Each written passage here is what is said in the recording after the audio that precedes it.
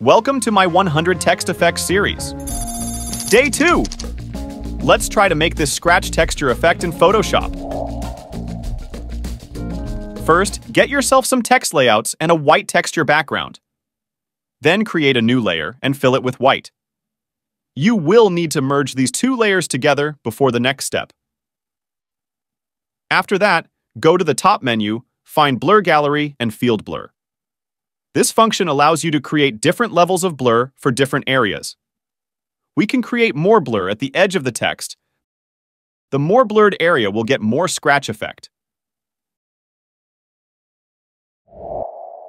Now let's build the scratch effect for the texts.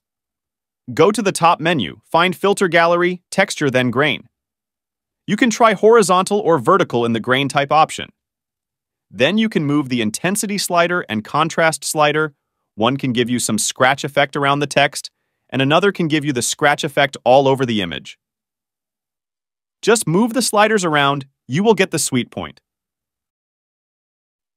After that, simply changing the blend mode can help you show the texture background. Now, you should be able to get this scratch texture effect.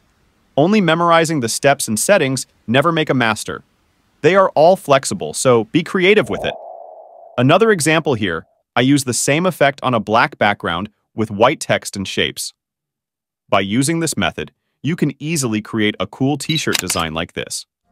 I'm sure you can work with this effect more creatively somewhere else. If you like, I have the source PSD file for you in the description. Let me know if you need any more details about this. Just leave a comment, I'll be glad to help. This is one of my 100 text effects series. 99 more videos and free PSD files are coming soon. Thank you so much for watching. Stay tuned, I'll keep creating.